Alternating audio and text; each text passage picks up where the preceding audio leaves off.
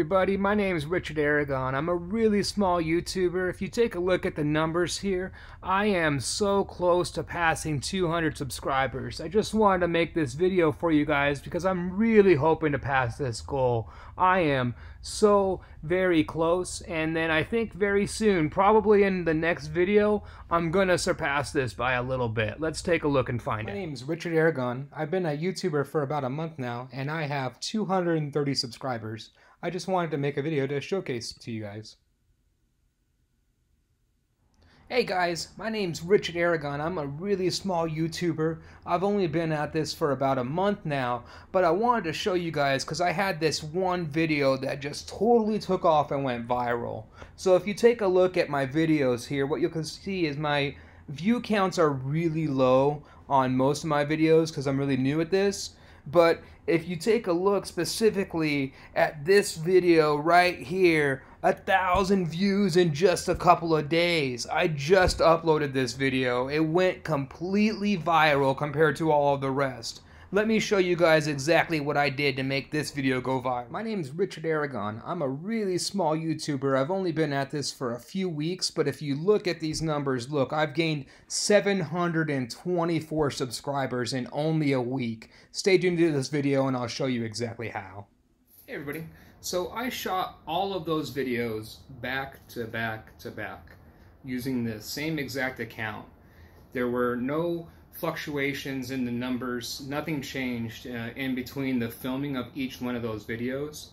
But I wanted to open with that video to show you and showcase just exactly how easy it is to represent YouTube numbers in multiple different ways. And so with this video, what I want to get into is a few different components. The very first thing I'm going to show you guys is exactly what I purchased and go into detail there.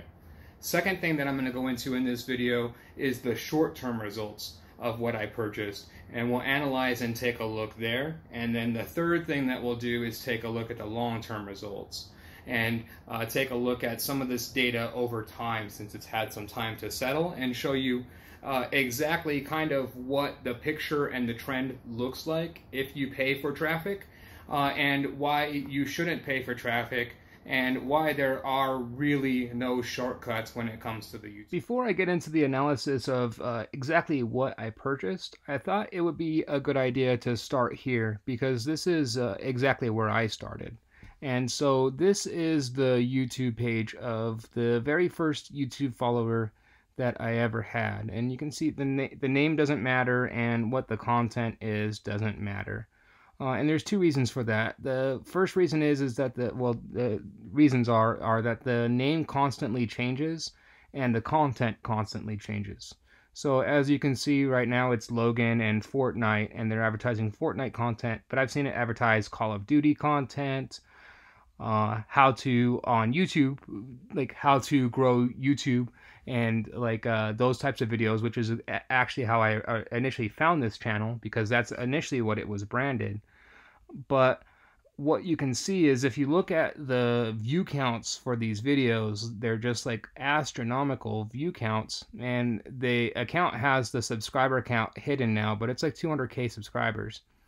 So I've known that there's something fishy about this account, and you look at it, it's like pretty blank except for the videos, and they always get scrubbed. Like you look at the videos, it's always like a week ago, but let's see, yeah, see there I've been following this channel. This channel has been following me for 2 months. It makes videos every day, but it scrubs them, but all the videos get tons of views, and so this like kind of made me go down the rabbit hole and made me think like, okay, maybe how exactly is this this person getting these view counts and the subscriber count for their channel? And so I wanted to see and test, maybe they're paying for it. So that's kind of what started me on that journey. So with that being said, let's go ahead and hop over to Fiverr, and I'm going to show you guys exactly what I purchased for this video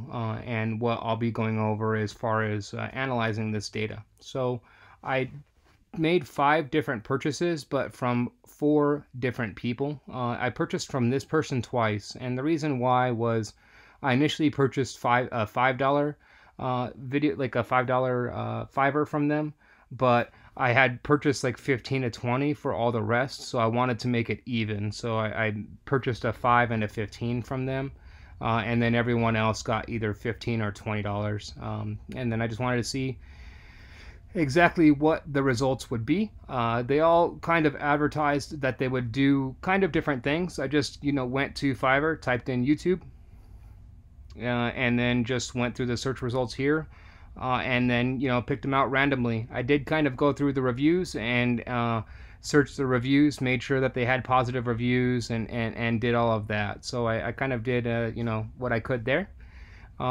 And so with that, let's go ahead and dive into the short-term results as to exactly what I got for my purchases. So, diving into the results here, the very first graph that I want to look at is this one. I think it gives a good baseline. And so this is views by video as the primary metric and subscribers by video as the secondary metric. Now, I started all of this experimentation here on April 29th, and you can see that clearly shows in the graph. Like, you can clearly see in the graph where I started this.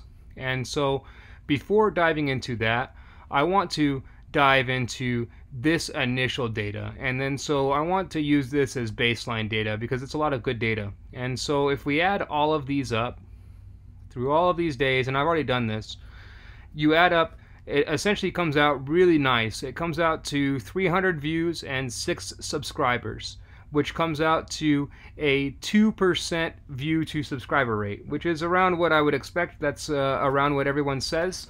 So 2% of people that watch my videos end up subscribing, and that's kind of like the good baseline there. And then so you'll see I paid for started paying on April 29th, and then so we can see that my views and my subscribers jump substantially. So we see, views, and then bam, 89 views, 45 subscribers. Out of 89 people that viewed my video on that day, 45 of them subscribed, almost 50%. That person is incredible as far as the marketing that they can pull off.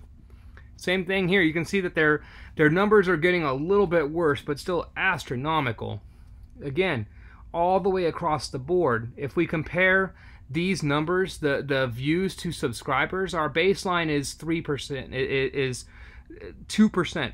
And so these numbers are astronomically higher than 2%. And then I want to stay away from this because I want to just show you the short-term impact. So if we weren't to look at this graph in this way, if we were just to, all right, we paid this person, it's April 30th.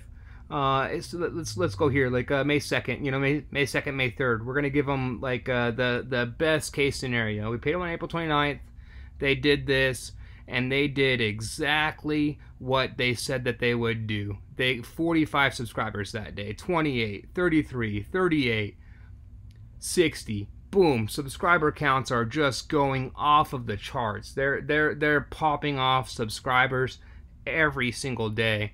It's a 2-day ad, so essentially you pay them on Fiverr. They do this for 2 days, and then you pay them. So if we paid them on April 29th, and then we look at it on May 2nd, May 3rd, fantastic performance. We're going to give these people all of our money. Excellent, A+ review.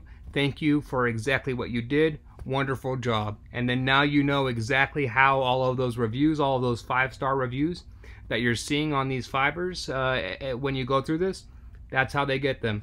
If you look at these numbers just purely from the perspective of exactly when they say that they're going to deliver, they do deliver what they say that they're going to deliver. They increase your views and they increase your subscribers. But if you look at these subscribers and you just analyze this data, there's something really fishy about those subscriber numbers, that view to subscriber numbers. let's go ahead and take a look at this as well. This is another chart. Subscribers gained by video is the primary metric, and then impressions by video. And then so you can see here again, just lots of impressions, tons of impressions, and then impressions don't actually get you like as far as this baseline data. We're not getting any subscribers from impressions. Like it's real low baseline data. And then we look at starting on April 29th, and then all of a sudden this just from pure impression data, just from someone seeing the videos, all of a sudden your subscriber rate just jumps astronomically, just from impressions. And so either these people are marketing geniuses and pulling off things that no one else can do, or there's something fishy with these numbers. And so with that in mind, let's go ahead and move into the next segment of this video, which is examining these numbers on a longer term trend. So now we've examined the short term trend. What we've shown is that if we do subscribe to this, if we pay these people on Fiverr, we go through and we do these different tactics, that in the short term it's going to pay off. We can show numbers, would be very happy with the performance. We could make marketing videos. We could post all about our huge subscriber gains. Look at this, 725 subscribers. Look, everybody, 3,400 impressions. These are massive numbers. I just started my channel a month ago. Up until a week ago, I had 6 subscribers. Look at these numbers, guys. So let's go ahead and now shift into the long term. So to dive into the long-term impact of all of this, I wanted to dive into a few different charts. And the first one that I want to look at is this one, which is subscribers lost by video, and then looking at subscribers by video as the secondary metric.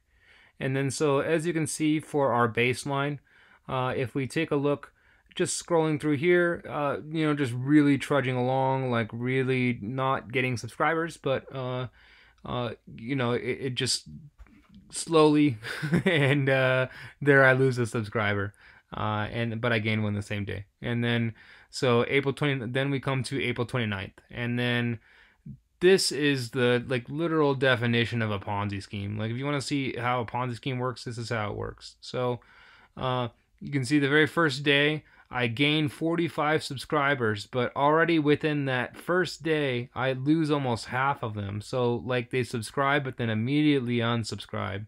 And then so this person has to play a game where essentially they have to outperform that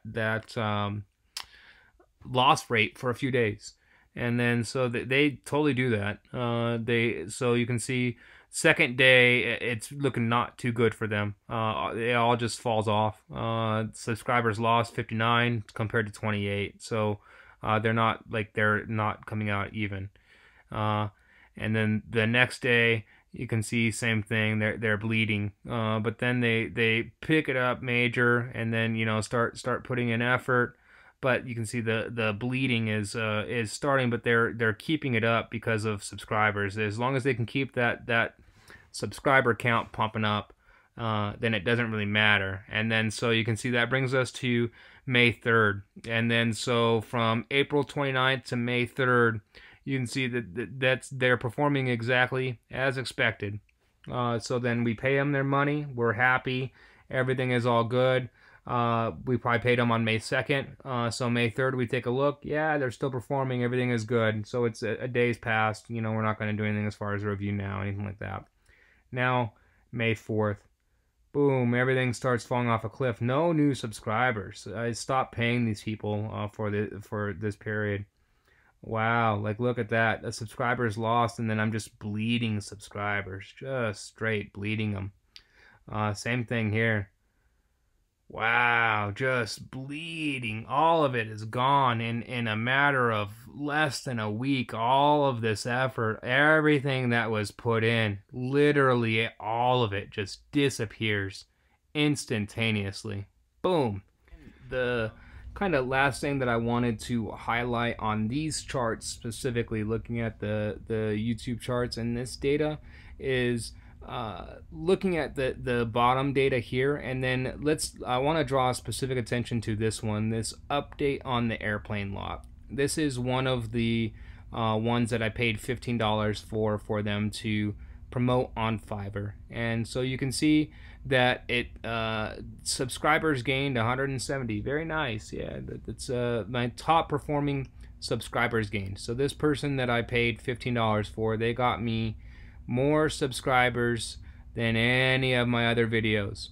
But the interesting thing then, so I want you to take a look. So subscribers 170, views 132, which means that this video has gotten me more subscribers than people that have watched it. People that have not even watched this video spontaneously subscribed simply because I made it. So that is pretty fishy there. And then we take a look at the watch time and dive deeper into that and all of the metrics associated with this video. And it paints a very bad picture. Audience retention, 32 seconds out of a 6-minute video. All these people loving and liking this video and watching it and subscribing simply because I make it, but they watch it for 32 seconds. And so yeah, you can see all of the external traffic. It's they're promoting it. They were promoting it, and so yeah. I don't know how they got these subscribers, where the subscribers come from, but that's pretty crazy to from a marketing perspective. Hats off to them to be able to gain more subscribers than people that actually watch the video. Just wow. Like, how did, like, anybody that's involved in marketing, if you can do this, I will pay you unlimited amounts of money if you can show me how to do this, like on a consistent basis. This is amazing. So before I end the video, I just wanted to make one last segment here and show you guys kind of how you can utilize this data and what I've put together here to get kind of like a clear picture and kind of use it to see if someone is like utilizing paid data or paid techniques as opposed to like viral techniques. And then so I think that the simplest way to do this is, so I have here kind of 4 different examples of viral video trends, and then what we'll see when we look at these graphs is they all look like this same like line. And so this one is just hourly views of one of Taylor Swift's videos, and you can see video gets released, massive climb to where it peaks, and then you have like a very steep drop off, and then you've got like some kind of peaks and valleys, and then that's kind of what it looks like. And then let's go to the next one. Same thing. So you've got videos released, it's doing okay, starts to get traction, something big happens, makes it go viral, boom, you have the massive increase, you have the peak, and then a massive crash from the peak, and then you've got, you know, like peaks and valleys that come from that. Looks like, you know, really the same. These look all really close. And then let's look at this one. Same thing. Chewbacca mask video. Video gets released, instant boom spike, big drop off, peaks and valleys. Let's look at one more example, the Gangnam style video. And then so this is over weeks, and then you can see the same thing, same trend. So I think this is cool because so this is hourly compared to weekly, and then you've got in between. And then so no matter how you break down this specific trend, something goes viral, if you break down the trend lines, this is what you're seeing as far as trends. Really similar trends. So now let's compare a trend line like this compared to the trend lines that happened with my videos. And so you can see here pretty clear, April 29th, we've got like that massive spike. So it would look and mirror at this point exactly like what you would see from a viral video, where you have that massive uptick, and then you've got kind of this down tick, and then you've got this massive crash. But the difference here is just a massive crash down to absolute zero. So it goes do peak and then crash. Nothing. There's no like peaks. This I start paying again here, and then so we can. The data is kind of skewed with that, but this trend line is really what I want to focus on here. And then I've got a really good example that I thought that I would show. So on Reddit yesterday, someone posted a post about how their video had gone viral. And then I thought it was interesting because they posted this trend. And if you look at this trend line, it matches my trend line, this trend line. This and this match. Neither one of these match this trend line or these trend lines. And the big difference, and I'll highlight it on this because it's cleaner. The big difference is what you see is on any of these trend lines, you never see a dip to zero. You see a crash, massive crash for sure, and then some peaks and valleys, right? Like ups and downs, dips, but no just absolute flat crash to zero. Like that's the big indicator to be looking for.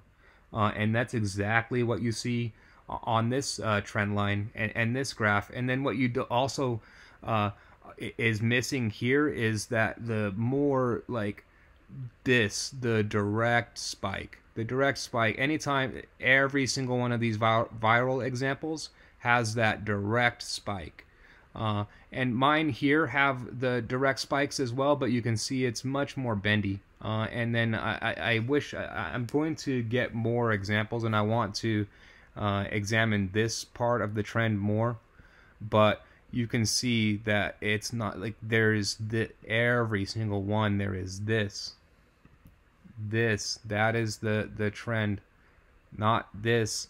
And not, especially not this, not the dip down to zero. That's the big indicator there. So just wanted to point this out for you guys. Hope it's helpful and hope this is helpful. Last segment on this video, I just wanted to showcase this Imager page that I created. And I'll leave a link to this Imager page on the description of the video. But essentially it just is kind of what I think are good indicators of bot traffic. If you ever want to question anyone or look at an account or dive deep into metrics, these are kind of what I've come up with as to like what I would look at and look for as far as good key indicators that someone has bought their traffic rather than like having it go viral or anything else. So the first one is geography. If you look at like the geography on the video views and you see lots of like Indonesia, India, Egypt, Morocco, I mean, just indication of bot traffic. Second one is traffic source graph. If you see a lot of it coming from external sources, like generally, so like if a video goes viral, then, and even if it goes viral on an external site, the YouTube algorithm is going to pick up on that, and it's going to bump up the metrics kind of proportionally for how the video performs in YouTube as well. But if it's just being straight pumped from like you know, someone like spamming the link or however they're a like for like or whatever they're doing to get that traffic, then you're going to see extremely disproportional amount of external traffic. Next image, I just wanted to showcase this and highlight this for you guys. So if you go to the advanced settings in the analytics section of YouTube, you get access to tons of metrics, and that's where I'm going for all of these metrics. I'm pulling it, and if you click on the different tabs, so like video, traffic source, geography, you get different metrics. So you can pull up all kinds of metrics. I just wanted to highlight that. This is a big one. Subscribers lost. So if you're gaining traffic through organic means and people aren't like naturally liking and subscribing to your content, people aren't gonna like and subscribe to your channel and then instantaneously 30 minutes later decide that they don't like it anymore. And then so if you see suddenly mass unsubscribes, then that's a really good indicator there. And this one I want to highlight specifically. So like subscribers gained compared to the actual subscribers on the channel page. And again, just highlighting and calling it out on my page specifically now that I've gone through this exercise. So in this last week, if you look at my subscribers gained, you'll see like 724, but I only have 228. Maybe it's gone down as of filming this video. So you can see like just that massive delta there, and there's only one way to really account for that. And then the last one, kind of just a really big indicator, just massive red flag, is videos that have more subscribers than views. If you see that, yep, there it is. So overall, I hope this has been helpful for you guys. Hope you guys have found this content useful. I hope you don't pay for content. There's no shortcuts. Pay for subscribers, pay for views, any of it. So I've gone through all of these different providers. I wouldn't recommend a single one of them. Not a single one of them has benefited me in the long term as far as any sort of traffic. In the short term, if I wanted to make videos and spam like marketing type of videos, this might be a good route to take. But other than that, I really don't see why you would want to purchase views and purchase subscribers that are just going to disappear. Thanks, guys.